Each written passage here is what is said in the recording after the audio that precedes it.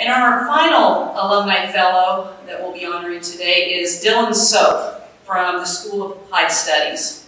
Dillan is a licensed clinical addictions counselor, and he has been clinical program director for the Valley Hope Addiction Treatment and Recovery location in Atchison since 2018 and the Overland Park outpatient location since 2021. He provides supervision to dozens of staff members who provide programming for a daily average patient population of 180. Megan O'Connor, Executive Director of the Valley Hope Foundation, said, "His soul is so kind, and he really cares about our patients and their families. He relates really well with everyone he meets and is well respected and liked." Susan Warren, another colleague at Valley Hope, said, "It's through his compassionate listening, open-mindedness, and willingness to state when he's not in agreement, and in the most charming way, that it really makes one think about changing to his way of thinking." And colleague Rayla Williams said, "Continue to shine, it's contagious."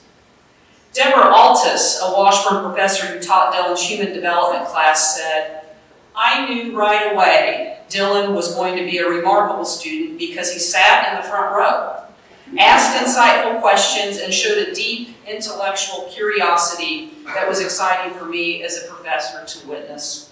Previously, Dillan worked for the Topeka Municipal Court, where he helped individuals address addiction, legal, family, employment, and education complications, as well as supervise sentenced individuals. Dillan's mom said, "I see your hard work, kindness, morals, and values. You inspire me to be a better person." And his daughter, Adriana Delgado, said, "I'm actually planning to go to Washburn because of the amazing experiences my dad says he had at Washburn. He's very involved in my life. You name it, he's there cheering me on or having hour-long conversations with my semester teacher at every conference. Tremendously supportive. He backs me in everything I choose to do." Dillan, on behalf of the Washburn Alumni Association Foundation and the School of Applied Studies, we are pleased to honor you as a Washburn Alumni Fellow. Dina mentioned lawyers typically don't cry, but counselors do. I have a real hard time getting through this without a whole lot of tears. I want to say thanks to the Alumni Association, and the nominating committee, and all of the people that are involved in today's event. I spent some time reflecting on kind of what brought me here today, and I couldn't help but really think about this, that there's been so much kindness and love that's been shown to me in my whole life. And there's been so many people who took a special interest in me. And I've really been shown so much grace and so much mercy. If I got what I deserved, it wouldn't be me sitting up here talking to you guys today.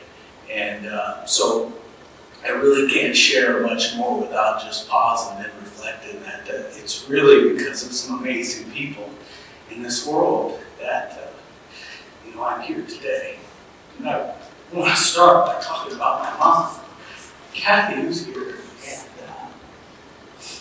she's a single mom with 4 boys and worked tirelessly in multiple jobs. And really just to provide us just a little bit better life than we should have had. And she would have taught me a lot about how to be a parent, how to be an employee, how to be a human being. And my wife Karen's here, and she really props up our entire family. I mean, there's nothing that I've done in my life that I'd be able to do without her.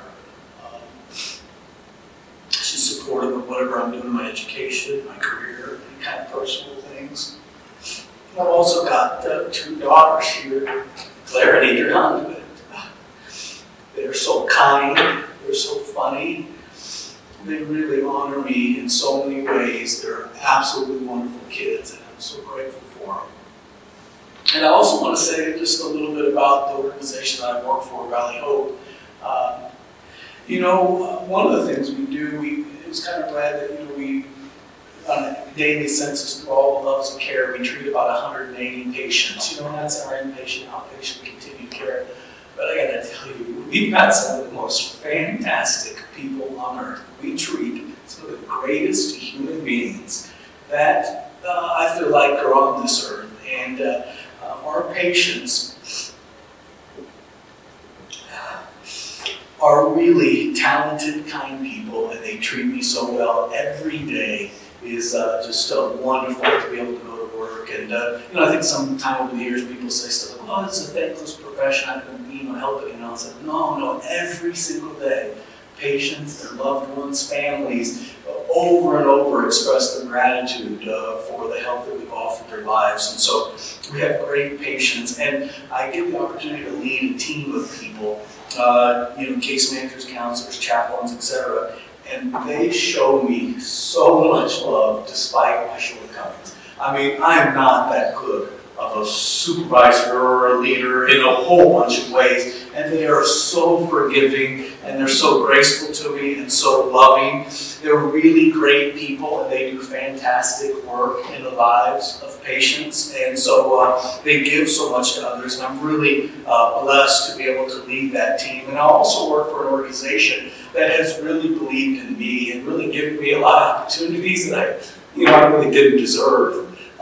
They've really they've opened doors for me, and they've been there to support me, you know, in the challenges that happen when those doors are opened. From the facility, the leadership team, to the home office, to the senior leadership, to the CEO of Valley Hope, but they've been wonderful to me. And I just now want to circle a little bit to Washburn University. And you know, I wasn't going to bring this up, probably because I wrote it in my write-up and they deleted it. And so I thought, well, maybe it's not appropriate to talk about it. But I was like, they can't stop me from saying this. I'm going for it. And the story goes like this, and I think it was Holly that brought up KU to begin with. So I'm gonna piggyback off of that, and Karen did too. But as an 18, 19-year-old student, I went to a community college, and I didn't know what I wanted to do in life. I was lost as a kid, and I did very poorly. I had a 1.5 GPA. And then, you know, community college, when they say, you know, kind of don't come back, that's so. And so I applied to, I'm just going to say, I applied to KU with a 1.5 GPA. And I got the letter in the mail, I opened it, you know, and it said, "We want to inform you that you are not welcome." And I called them on the phone. If there's any KU, my wife is a KU social work alum, grad, so whatever, you know, I go to basketball games now. I'm trying to get over it, but I called them and I just appealed to them, and I said, "Look, I'm a little old, you know, I want to come back to school, I want to do better." And this is what she said to me: "It's people like you that bring down the GPA of the entire university." And it's funny now, but it hurt then. And I really want to call her on the phone and say, "No, it's not people like me that bring down the GPA of the university. It's people like me who are so grateful to get an opportunity that they'll do anything they can to turn their life around." And so instead of calling KU to tell them that, I'm here today to say that.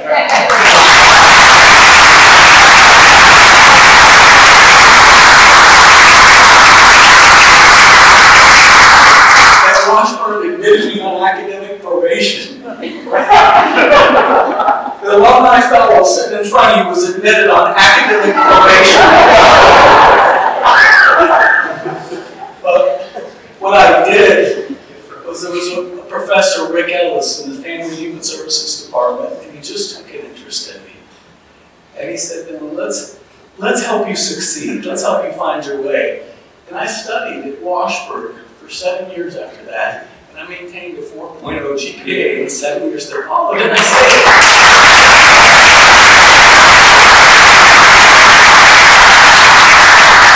it as a thank you to Washburn University, because they believed in me, they were gracious to me, they were kind, they were forgiving. forgiving. They were willing. They showed me mercy. And the Family and Human Services Department really guided me academically, professionally, and personally.